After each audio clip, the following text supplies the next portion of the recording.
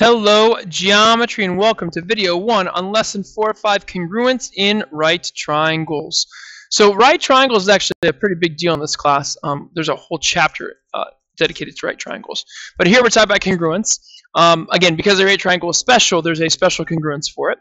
Let me just draw a quick picture over here of a right triangle, just to revisit the pieces and parts.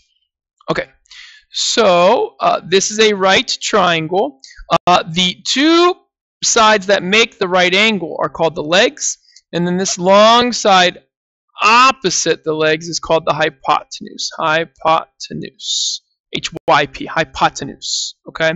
So when I use these words, make sure we are understanding which sides I'm talking about. Okay? All right, so investigation here. When any two pairs of corresponding sides are congruent, can you show that two right triangles are congruent, A, B, C, and D, E, F. All right.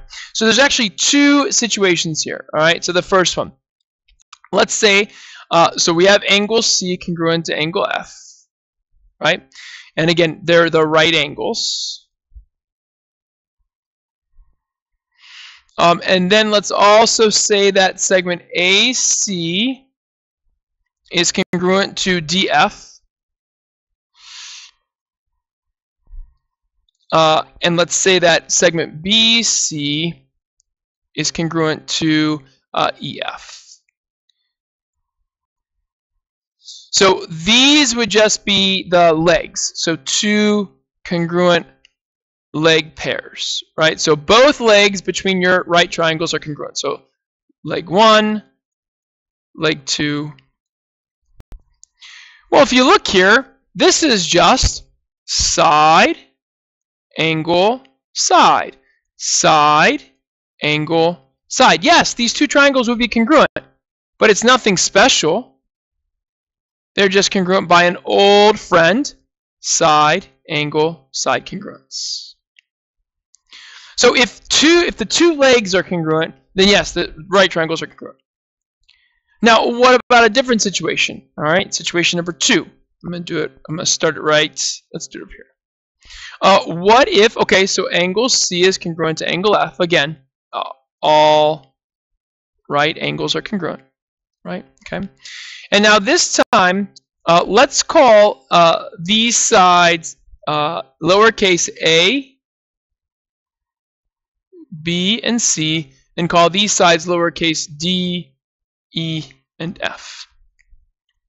And this is more of Pythagorean theorem notation. So let's say that A is equal to D, and that would be a pair of legs. So congruent legs.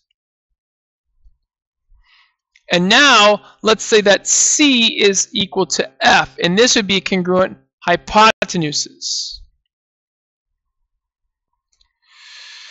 Well, now, right, if we use this leg, right, and this, that would be angle, side, side.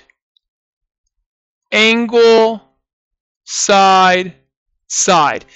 They call that SSA congruence, which is not one of our 4 ways. But, as I mentioned before, the reason I'm using these lowercase letters is for Pythagorean theorem. Pythagorean theorem says leg squared plus leg squared equals hypotenuse squared.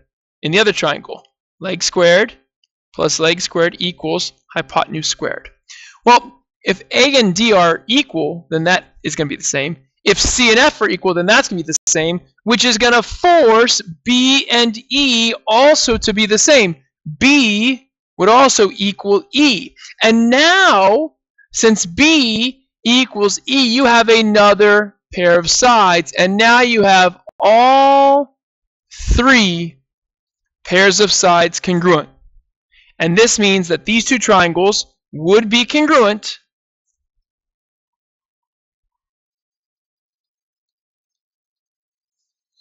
and this would be by side, side, side congruence. So, yes, when any two pairs of sides are congruent between the two triangles, then you know that the triangles are congruent. So, do right triangles have their own congruence? And the answer is yes. right? We call it HL. So in the last slide, the first one was side angle side from the get-go. In the second one, you had to find the third side or show Pythagorean theorem lets you find the third side congruent. So we just skip that. We say, okay, HL works.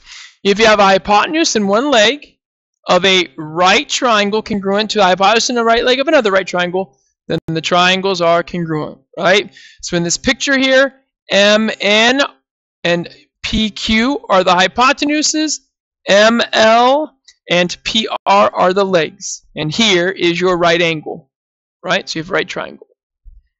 You're done, HL. Okay, so I'm going to stop the video here. I have 2 practice problems to work on in the second video. All right, so stay tuned.